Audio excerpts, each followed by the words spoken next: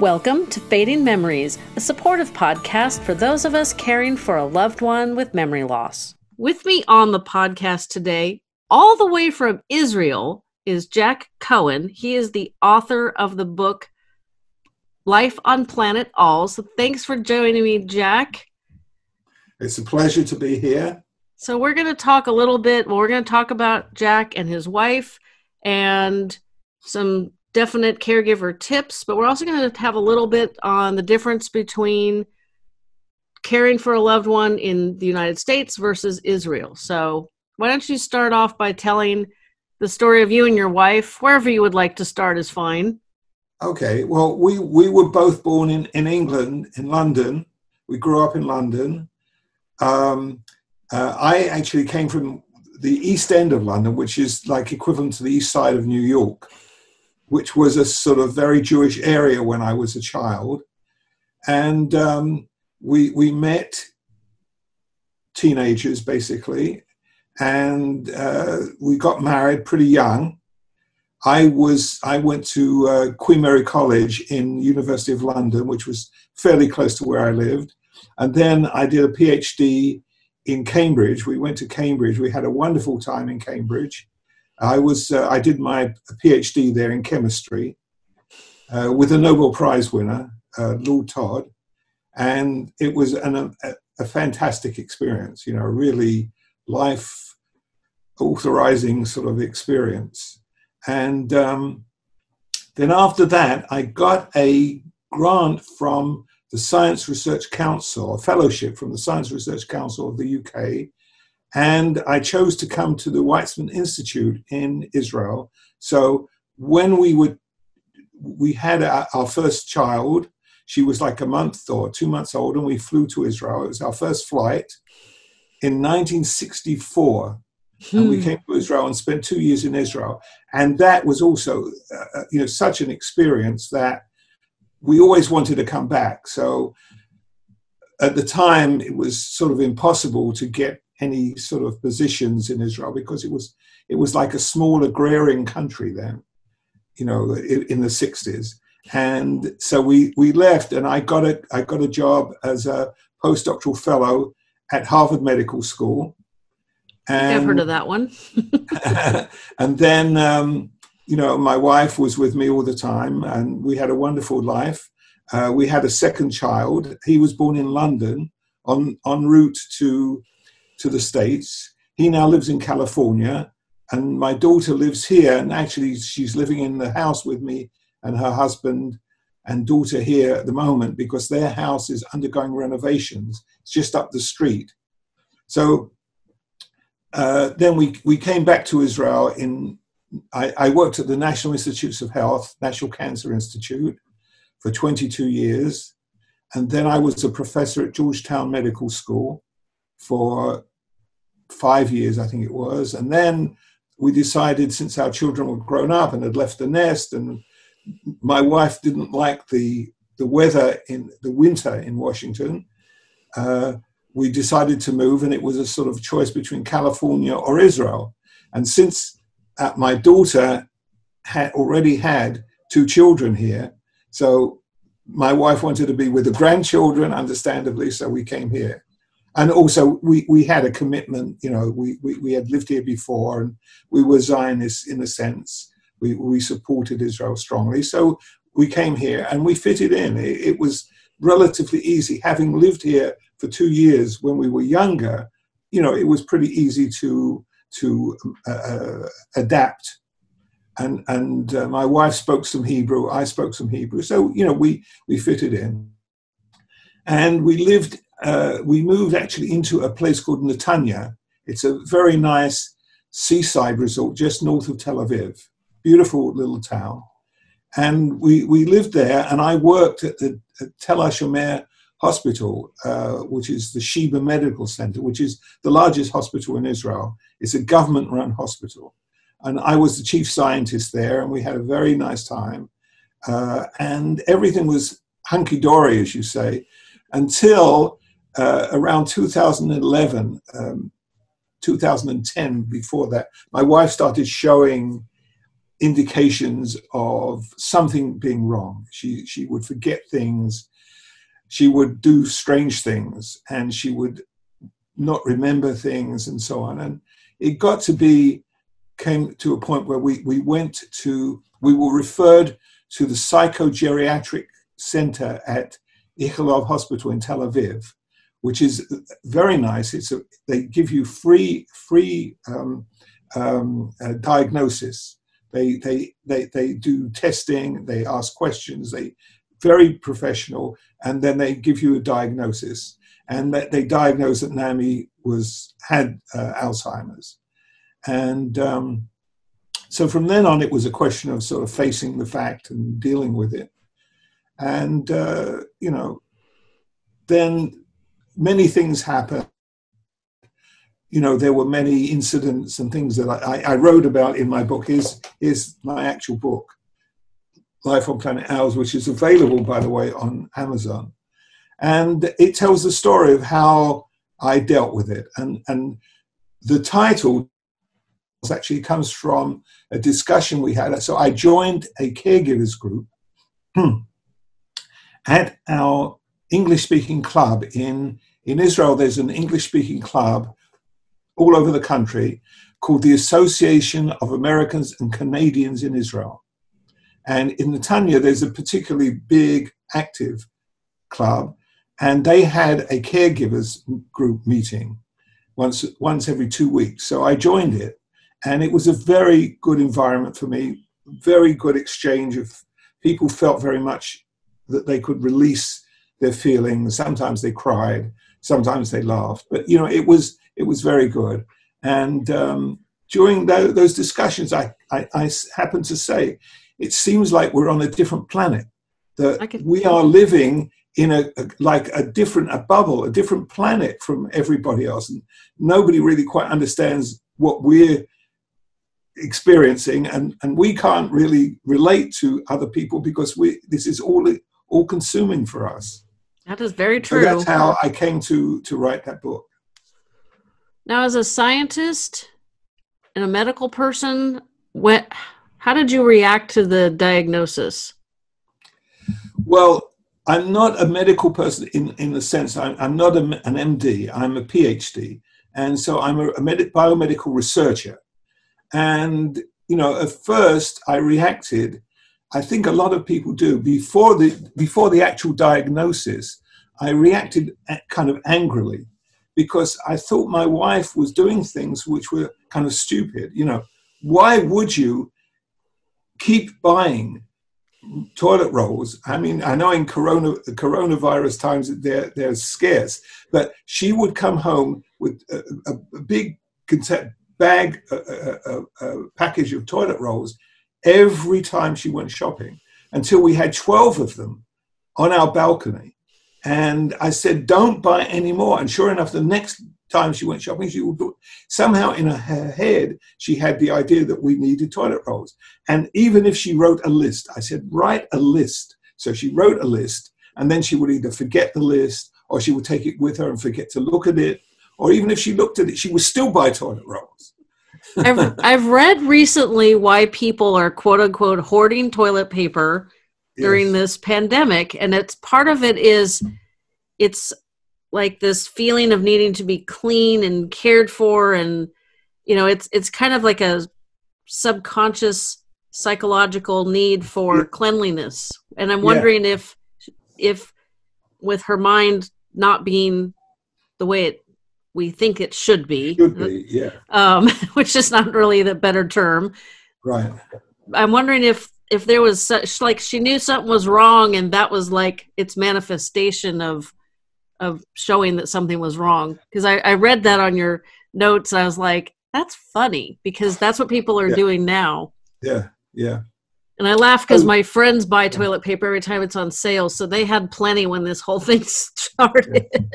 But it's true that she was hoarding it, but she didn't remember that she was hoarding it. So she would each time buy another package, And it wasn't just toilet paper. We had, I remember finding 8 open jars of jam, or what do you call it?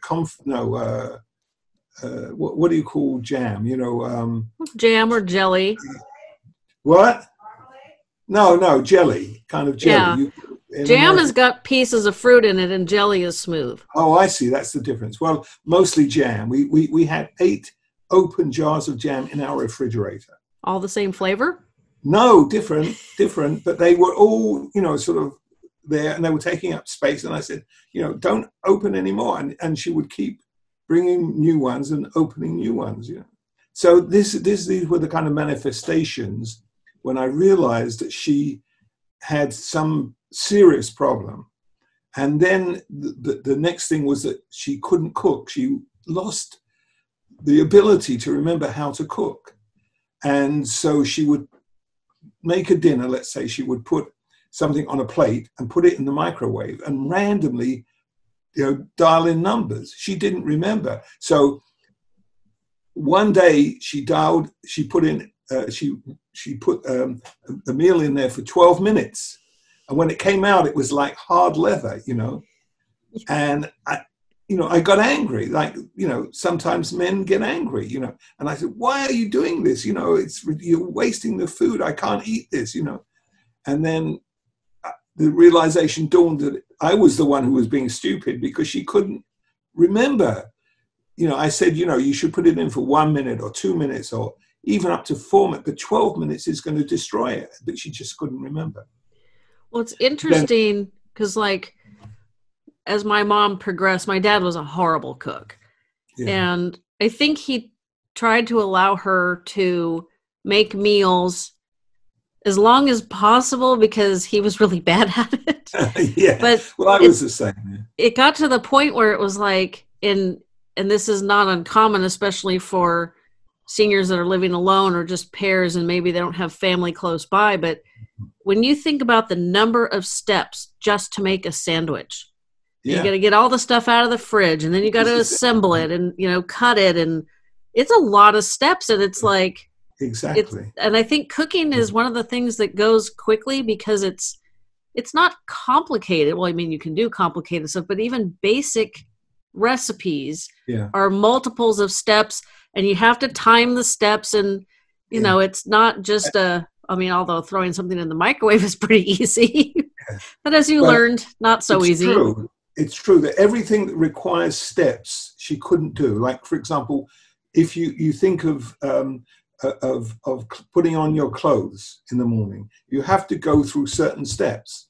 You have a shower, you wipe yourself. You couldn't remember which steps to do. She would forget to wipe herself.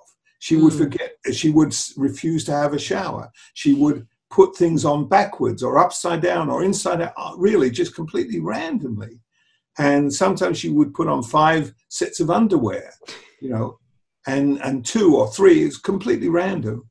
And so I had to, a couple of years after she was first diagnosed, in the Israeli system, what happens is you apply for a foreign caregiver because most of the Israelis don't do that job.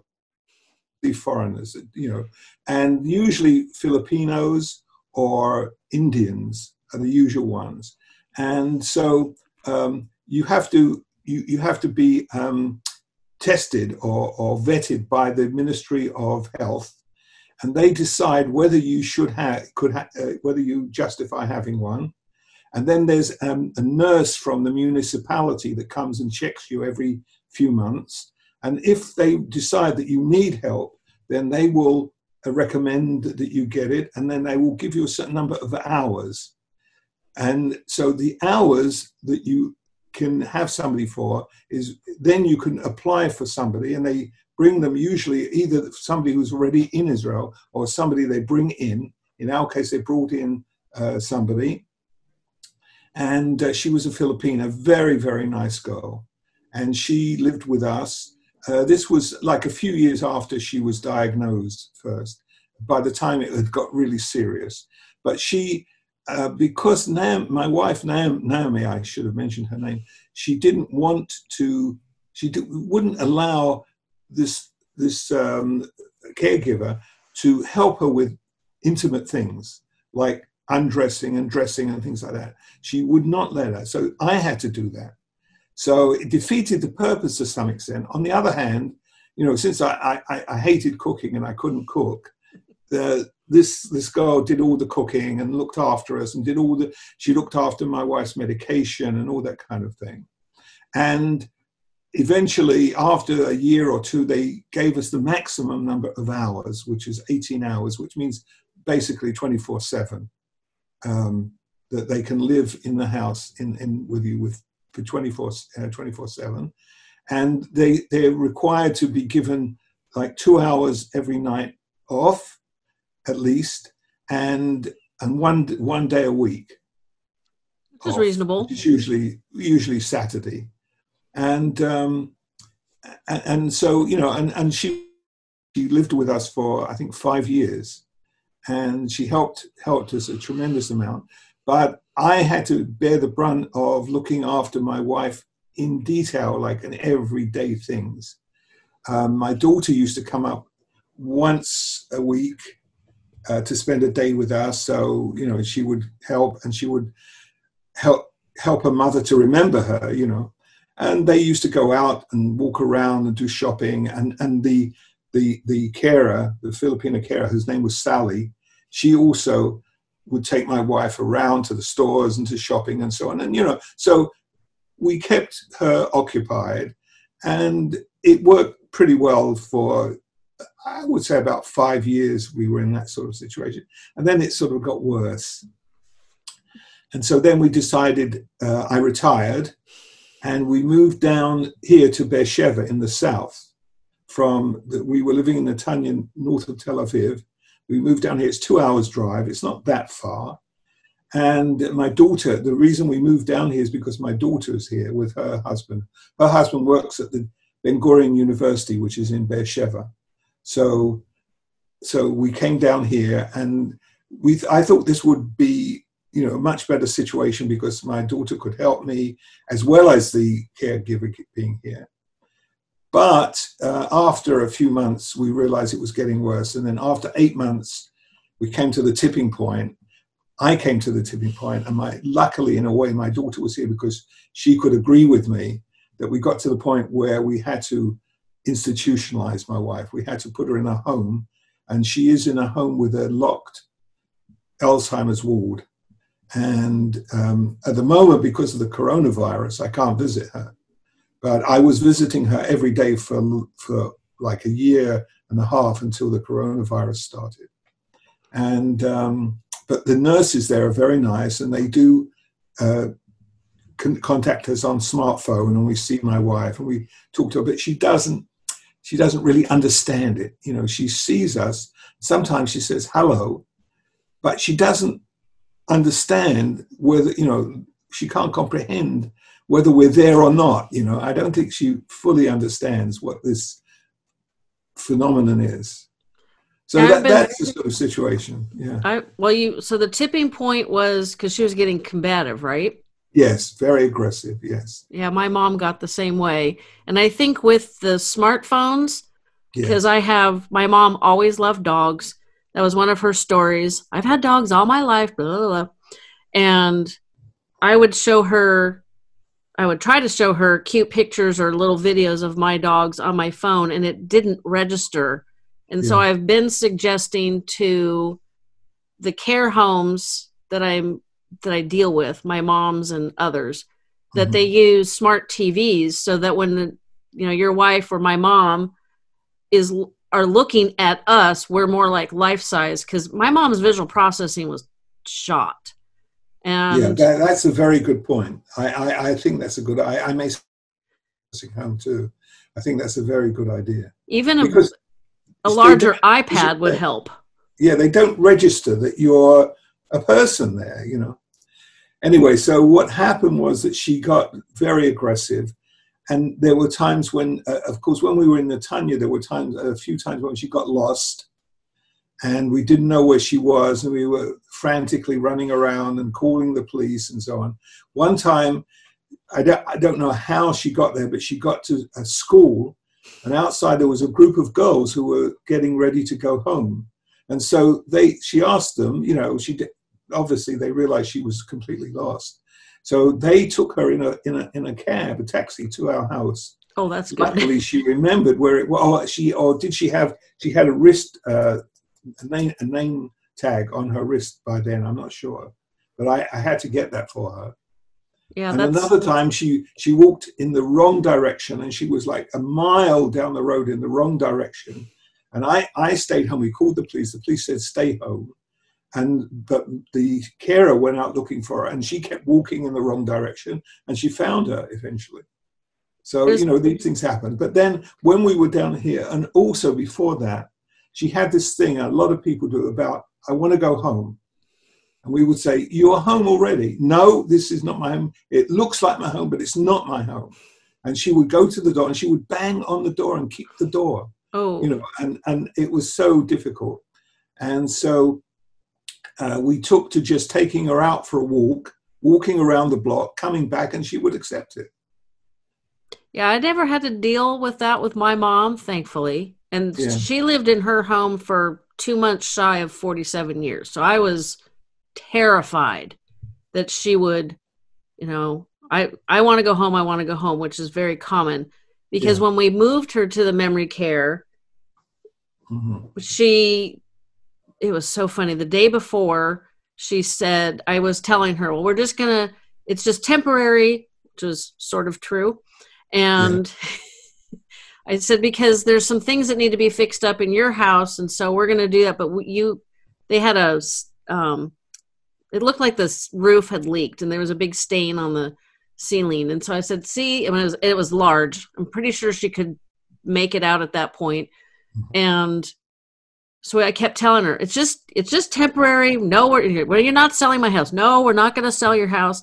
And the day before we moved her in, she looked at me, complete clarity on her face, and she goes, and you're not renting it out either. And I was like, oh, whoopsies. So I was very concerned that she would not acclimate to the new living environment, which it did take about 6 to 8 weeks, which was rough. But one of the things I've learned is when people are at home and they're saying, I want to go home, I want to go home, they very well may be looking for a feeling of safety and comfort, and the thing you would probably get when you go home. Like we've been traveling maybe a week, 2 weeks, and it's like, oh man, I can't wait to get home and have my own couch, my own bed. Even though you're loving where you're traveling, there's still that feeling. Yeah, I'm pretty sure she was talking about her home when she was a child. That's pretty common too. Because I think she was thinking of her home and her original home. And one of the funny things was when we moved here, we were in an apartment in Netanya. Here, we're in a one level sort of, you might call it a bungalow, or I'm not sure. It's adjoined along the street. I'm not sure what you call it. It's connected, a whole series of them, along a lane. There's no cars here. It's just a lane. And there's no upstairs here. And she would go around looking for the stairs. And she would go around literally banging on the wall to see where are the stairs. And, it was so weird. And, unfortunately, then the tipping point for me was one day she had a shower, and I was trying to get her to get dressed and to get dry and get ready. And she got very angry with me, and she picked up the wet diaper that she had been using, the pull-up diaper that she'd been using, which was wet from you know what, and she hit me around the face with it. Jeez. And she ran screaming into the living room, naked, shouting, call the police, call the police. And I said, at this point, I can't take this. I can't deal with it anymore. I cannot control her. I cannot help her. There's nothing I can do. She's just out of control. And so my daughter and I discussed it, and we agreed. And then luckily we found this very nice, which is only 5 minutes drive from here. And we were very fortunate. We found it, and they took her in there, and she's been there for 2 years now. Now, where she's at, do they do activities and? Oh, yes. Okay. Oh, yes. So they have a person in charge of activities, and every morning they do some sort of physical activity. They sit them all in a big circle and they kick a ball, big yellow ball around, and then they have drawing. Some of them people do very good drawing, not so much drawing, pages with a picture on which you fill in. Right, coloring. Coloring, exactly.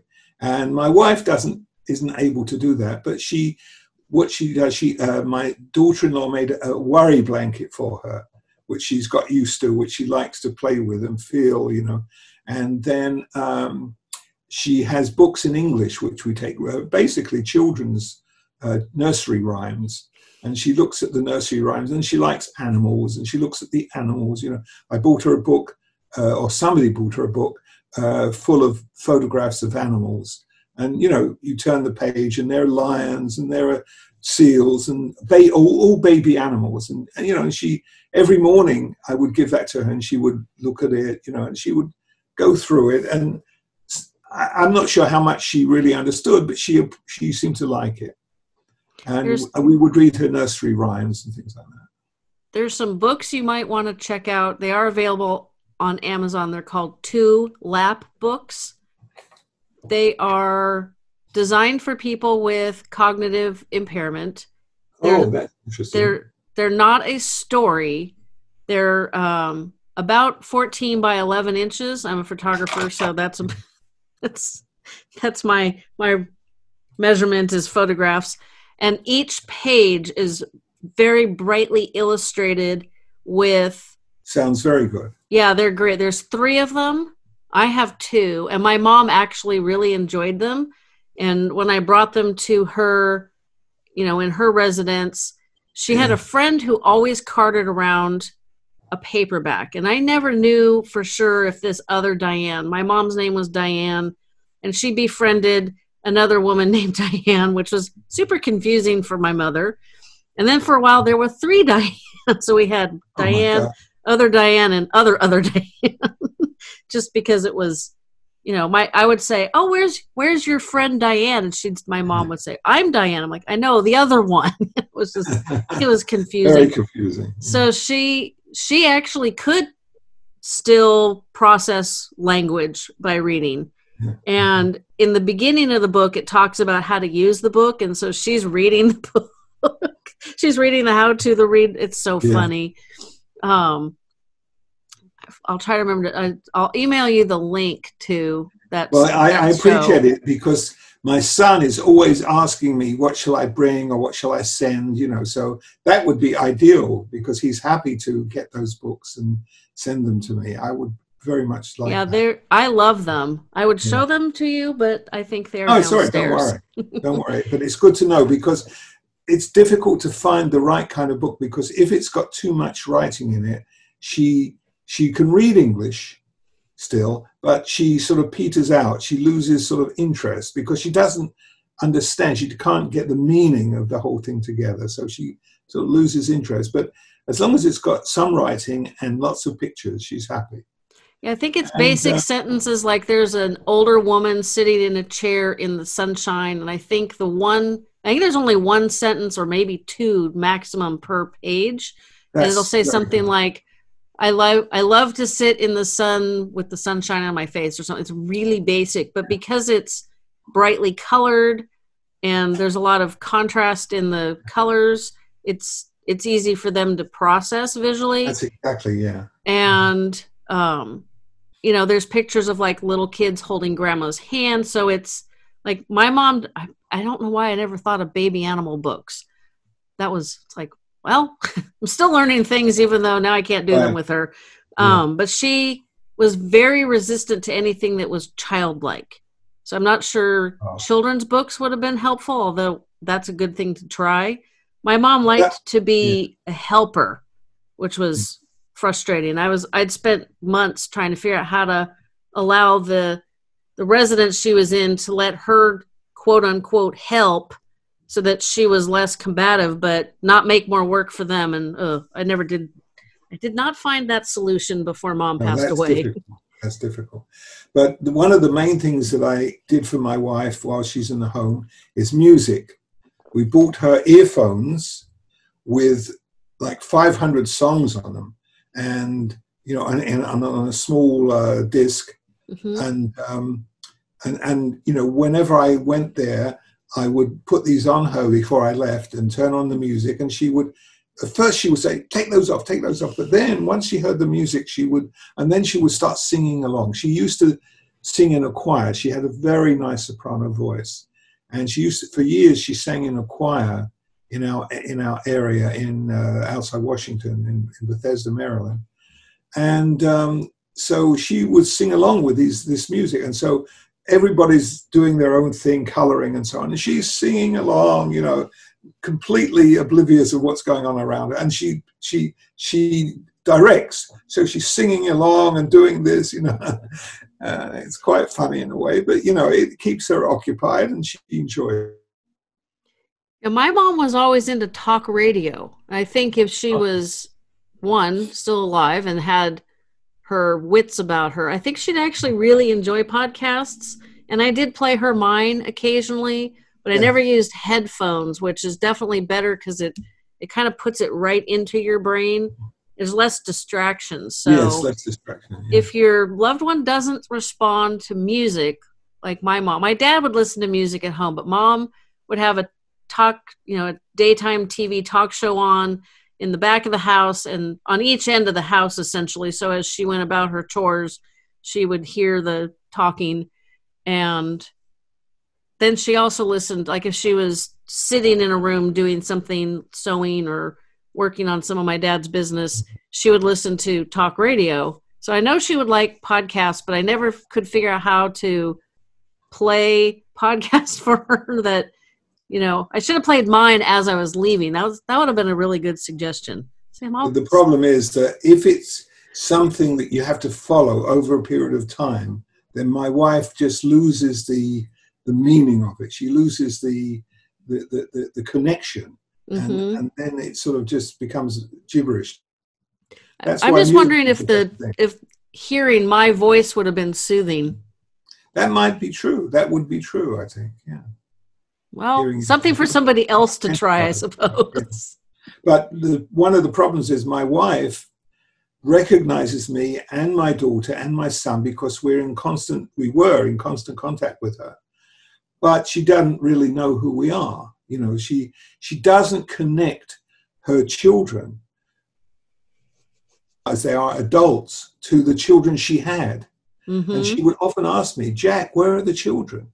And I would say, well, they're grown up and they live somewhere else by themselves now. And she would say, oh, she really didn't quite comprehend. And then on several occasions, she asked me strange things. She asked me, how many children did I have? She didn't remember. And she asked me, she said to me one day when I was visiting her, she said, we should get married. Well, at least she picked you a second time. My mom always thought I was her best friend. And I was kind of lucky because over the course of about 3 years, I lost 100 pounds. So I was fairly certain that she did not recognize me because I was overweight for 20-ish years. Yeah. And that was during the beginning and the middle of her disease. Yeah. So as she got into the later stages, the person that I am was not the person that she remembered. Yeah. Mm-hmm. And so I was always her best friend, and she'd tell everybody, oh, I've known her for a really long time. And I would laugh and say, oh yeah, you think like maybe 53 years? Yeah, right. And she knew and she trusted me. So this whole not being able to visit is really difficult for everybody. I only had to deal with it for 2 weeks, and I was beginning to get to the point where I was about to just say, I have been locked in my house. I have not seen anybody or gone anything. I am coming over there because I was concerned my mom would forget who I was completely and then not trust me. And then we'd have even more issues, but mom fixed that for all of us. And then there was something else I was going to say. Oh yes. Right before Thanksgiving, 2019, I was taking her to my house to pick up her winter clothes. And I know people laugh because, we're in California, so you really don't need those. Right. And I had separated her closet, even though it was small, and she didn't have a ton of clothes. I separated her clothing into like warmer weather and cooler weather so that there was less choices, because in 2018, every day, every Monday when I'd go and visit, she had the same sweater on. And I finally got to the point where I asked the staff, is she giving you a hard time about changing clothes? And then one day they said, oh yeah, and showering too. And I'm like, oh, that explains some other things. So I took like half of her clothes out, and they had a lot less issues with that. But we were driving to my house, and I'm asking her, what would you like to do for Thanksgiving? And she kept saying, well, whatever Chuck wants to do, my husband wants to do, blah, blah, blah. I'm like, no, what do you want to do? Well, I need to talk to, no, what do you want to do? And I finally said, do you want to spend time with your daughters? I don't have daughters. Like, Oh okay, God. thanks a lot. Fortunately, I was used to it, but she remembered her brothers. She's the oldest of 4. And so it's her, the 2 brothers, and her sister. And unfortunately, she didn't remember her sister either. I don't know why she always remembered the guys. But it was just funny that she eventually lost the, I had sons, not daughters. That was weird. That was a really weird conversation. Yeah. Things do sometimes get very weird. Yeah, they get all mixed up. And closer to the end, and this is the one thing that I've realized since Mom passed away, is that you're so, even though she was in a care home, and I would go once a week and then spend the rest of the week trying to figure out how to solve some of the challenges she kept presenting all of us. She, it was like, I lost that train of thought. I hate that when it happens. Oh, fudge. You were talking about your mother when she was in the home, and you, right. She remembered her sons, but not her daughters. Yes. That train of thought's really just going to just stick in the back of my head because I could feel it trying to pop out. 1 second. Let me think for a second. I'm going to have to edit out this section. I swear, I don't have Alzheimer's. It's a little early for me still. Yeah. So we were, crumbing. Oh, well. Never mind. Let's just press on. Yeah, we'll just keep going. So do you have advice for people? Oh, I remember now. I love it when you stop trying really hard to remember. Okay. Yeah. When you're in the midst of taking care of somebody, it's like you cannot see the forest for the tree. You're just so focused on them that it's very hard to see the rest of reality. Because my husband kept saying, because I kept saying, I think Mom's got 2 or 3 more years. Now, this was the very beginning of 2020. My mom passed away on March 31st. So I kept saying, I think Mom's got 2 or 3 more years, which she might have if she hadn't broken her leg. But my husband kept saying, I don't think so. She seems really worse than I think you're acknowledging. And I think that's one of the challenges is it's like you really don't have a clue how bad it really is until you can take a giant step back. And that's coming from me, who she was in, like I said, she was in a care home. So it's really, really hard because she started hallucinating. And I suspected that. And that was like in February. Mm-hmm. And it was just... Well, I always said that, putting somebody in a home is the final step. I would never do that unless I was absolutely forced to. But then, and as I said in my little write-up that I did here, that you have to learn to accept when the tipping point comes. You have to be open to the probability that at some point you're not going to be able to deal with this yourself and that you need professional people to do it. And, let's face it, in the home, she has nurses, attendants available. There's a doctor on site, not all the time, but most of the time, and the nurses are very, very sympathetic. They deal with them. They're very friendly to the patient. So, I think that's very good. And she seems to have lost most of her aggressiveness now. She still is aggressive at times. She will refuse to do things and so on. But, I think she's much better off there than she was. Deal with it. It's interesting because you were saying how the nurses are so patient and stuff. And my mom drew blood on people. She would scratch and draw blood. In the place where my wife is, they cut their nails regularly and also do their hair and keep it very short. So that's one thing that's really different is because of the potential for cutting the nails and maybe cutting the skin and getting an infection. Yeah. They don't do that. Now, they did trim my mom's nails once, but I don't think that technically that was allowed. And I carried Really? nail clippers in my purse because I swear you'd think I just did that and they'd be, half an inch long. Yeah. Yeah. And then because she was also attached to an assisted living community, there was a salon gal there, and she was great. She would go the memory care, pick the gals up, go and do their hair and all that great stuff. Yeah. Well, it got to the point where my mom's like, I'm not going with you. Or she went the last time she went without me, the gal texted me and said, Mom's not willing to go. And we'd already gone through, Mom didn't go the day before, but we foolishly made the appointment at lunchtime. So I thought it was after lunch, but there was no flexibility on the timing. So when lunch was a little late, it screwed everything up. So the That's next day, happens. Yeah. Yeah. So the next day she went down to get Mom, and Mom didn't want to go. And then she convinced Mom to go. And then Mom said, no, you're not doing anything to my hair. You're not doing anything to my hair. There was a series of text messages back and forth. It was so frustrating. She finally got everything handled, hair trimmed, washed and cut and everything. And after that, I was like, I can't have this nonsense. I mean, this woman basically had 2 appointments for you and got paid for 1. This is not okay. So it would be nice if the other thing that I don't understand, and I don't know if it's just California or the United States in general, but I don't know why these communities don't have doctors on staff or on call. Because, man, taking my mom to the doctor was the worst headache for the last year. Yeah. The doctor was a pain in the rump. She was a pain in the rump. I was like, I don't need this. Yeah, we had a serious problem with my wife's teeth. She needed a minor operation on her teeth. And we refused absolutely to let him look and so on.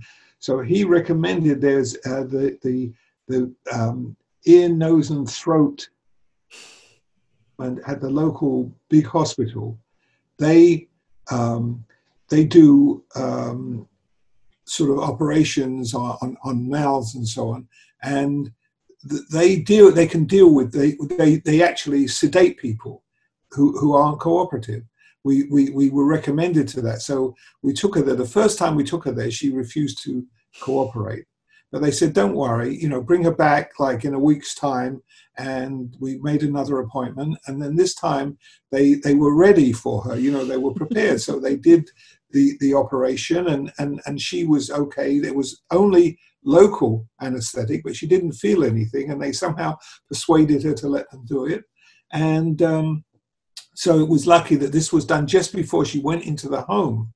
But we had to go through this whole rigmarole to have this done. I can't remember what the detail of it was, but it was really quite an exercise. The process was worse than what needed to be done. Yeah. So, you asked me at the beginning about differences between the states and in Israel. Well, it might help to know that Israel for many, many, many years was run by a labor government, basically a socialist government. So they have very strong laws of protecting workers and so on. And so that has helped a lot. But fortunately, Israel opened up and became more of a capitalist society. So now it's more capitalist than that, but still things hang over.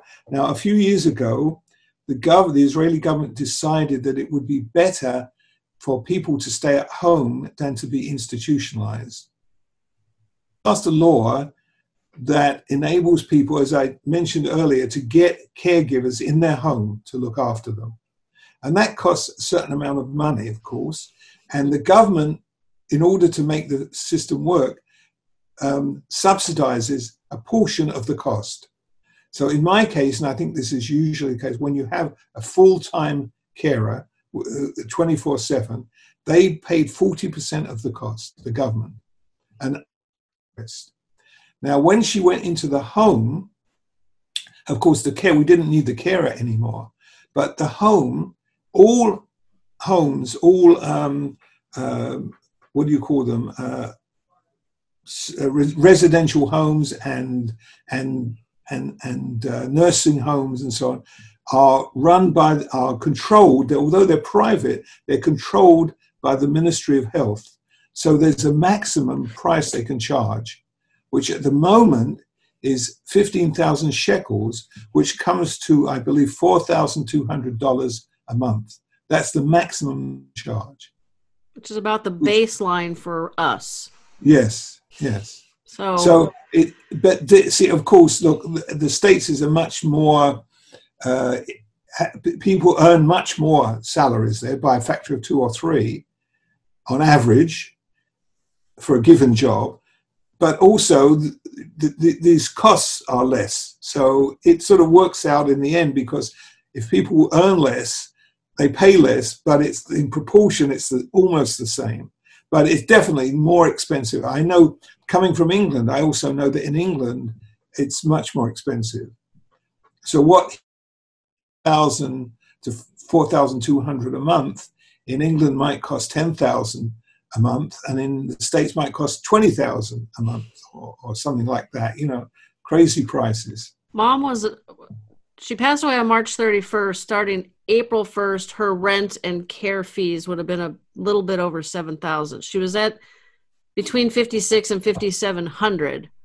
And then because she was evaluated every March, so March 2019, she was evaluated and things were still fairly simple and easy.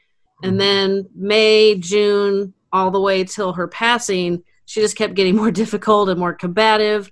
And then she fell and broke her leg. And when we brought her back to the residence on March 12th, I told the director, the memory care director, I said, I know we need to do Mom's evaluation. She goes, I have the paperwork right here. And I'm like, oh, shocker. And so we just filled it out. And she was quite generous on if there was kind of a question on, does Mom need a little bit more help or a little bit less help, she'd kind of err on the side of a little bit less because it kept the price down a little bit. But she jumped significantly just because there'd been such a change in the 10 months. So that's, it's unfortunately cost prohibitive for a lot of people. My dad had investments. They had their Social Security. And then we rented out her home until... I should mention that here, if the Ministry of Health, if your spouse or a member of the family goes into a home, you can apply for a subsidy. So although they limit the price, you can also apply for a subsidy for that price. I applied, but I was turned down because I have earned enough money, and I own this house and I own an apartment. Our apartment in Netanya. So they said, no, you don't qualify, but that's fine. I didn't quarrel with that because the amount is not too much. And by the way, for that amount, this includes all drugs, all medication is included. Because the doctor is on site and she takes care of all the medication. So I'm no longer liable. I don't have to have any responsibility for getting her medication and giving it to her and anything like that. It's all taken care of there. And if the doctor there decides that she needs to see a specialist, they arrange it. They get a van and they take her to the specialist, and the specialist sees her. So I don't have to deal with any of that now. That's another very positive aspect of the situation. And we need to shift our residential care home communities to that. I didn't have to worry about Mom's medication because it was ordered and shipped online. So whenever they needed more of whatever, they would just put an order in through this one company, and then it was delivered to Mom's residence. So there was no middle. I was not the middleman on that. So that other than it was a direct delivery. Yeah, exactly. I mean, I did pay the bill, but it was also a direct withdrawal from Mom's bank account, so I didn't have to worry about that either. But the government was not involved in that at all. But the whole the doctor part, because they would call me and say, well, we think Mom's got a UTI, and I learned real fast that was not what was going on with my mom, because I went through 4 or 5 appointments with getting a urine sample, which was not easy, and going from my house to pick her up back to the doctor, which was literally a mile, slightly like 3/4 of a mile away from my house. So it was like back and forth and back and forth. And she would get agitated. And I don't know if it was because I was concerned about, picking her up and getting her there on time. And I tried to make sure that there was a lot of flexibility, because I knew if I was tense, she would get tense and then it would just go all wrong. I've never really did figure out why she was okay with the dentist, except for once. But maybe she didn't like the new doctor. I don't know what it was, but doctor visits were a nightmare. And I spent parts, like a significant amount of February, trying to find an in-home concierge doctor service, which they do have here in the States, that would come in and take care of her. Unfortunately, those companies function in the big cities, not out here in the suburbs where we're at. Oh, I see. Which doesn't make a lot of sense to me, because, it does and it doesn't. The one company that I contacted, I was like, oh, these guys sound great. And they were like, well, check back with us in a few months and see if we're servicing your area. And I'm like, we're about 50 miles northeast of San Francisco. So it's like, okay, well, if you're servicing San Francisco and Oakland, it's going to take months and months and months to creep out that 50 miles to get out to here, because then the next biggest town over is Stockton, and that's not the biggest town. A mile, yeah.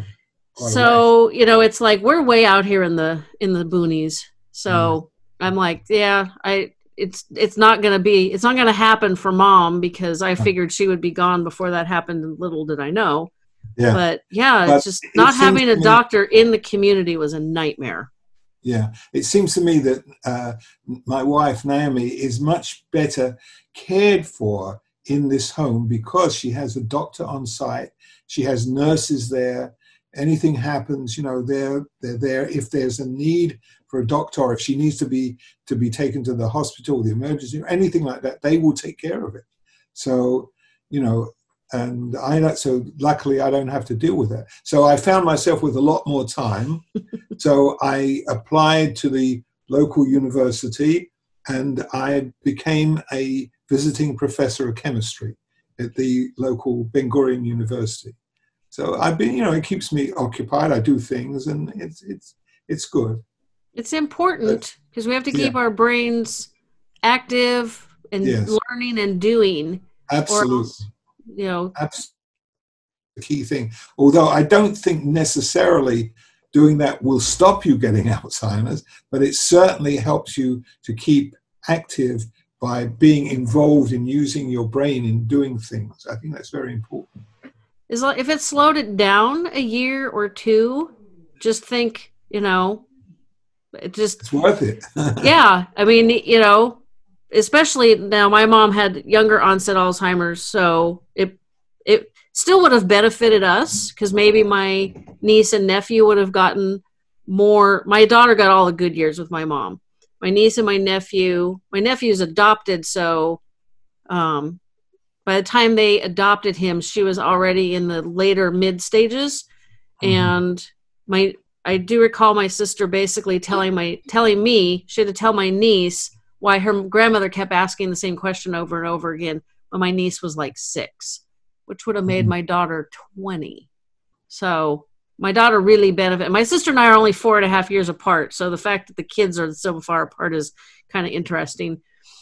Yeah, but I should mention that my daughter Miriam, whose surname is Green, Miriam Green, she has a blog which she writes about her mother, about my wife.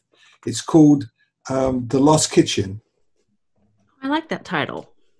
It comes from the something that a doctor told me once. He said, if you go into the kitchen and you don't remember what you went in there for, that's not Alzheimer's. If you go into the kitchen and you can't remember what a kitchen is, that's Alzheimer's. So that's why she called it the lost kitchen. I always heard the same analogy with car keys. If you can't remember where you put the car keys, that's just forgetfulness. If you forget what they're for, that's a problem. That's right. Yeah. So do you have any last tidbit of advice before I let you go? Because I know it's getting really late in Israel. It's not even lunchtime here in California. No, it's 9 o'clock. It's not so bad. Okay. I went the wrong direction on the timing.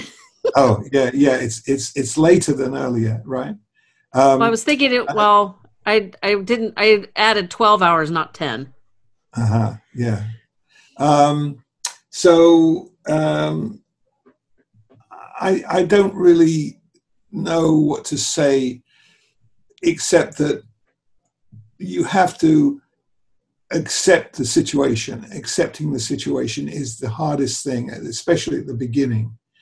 And once you accept the situation, that you're in this situation, that, you know, there's no point in complaining that, you know, I didn't sign up for this, and, you know, this is not my wife anymore, my husband, you know, this is, you have a responsibility, and you have to look after this person and do whatever you can. And when it comes to it, you have to be also prepared to break the connection.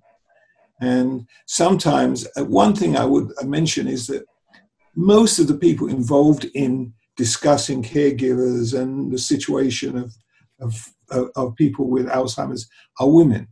But actually, the people who get Alzheimer's are more women than men.